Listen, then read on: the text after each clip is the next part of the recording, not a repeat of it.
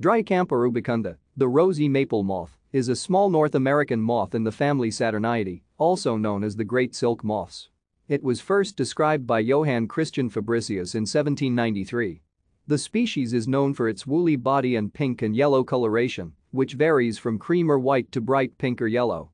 Males have bushier antennae than females, which allow them to sense female pheromones for mating. As the common name of the species implies, the preferred host trees are maple tree. Adult females lay their yellow ovular eggs in groups of 10 to 40 on the underside of maple leaves.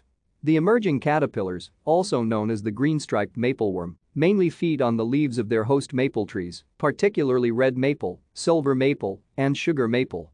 Since the caterpillars eat the entire leaf blade, in dense populations, caterpillars have been known to defoliate trees, resulting in aesthetic rather than permanent damage. However, like all other Saturniid moths, the adult moths do not eat.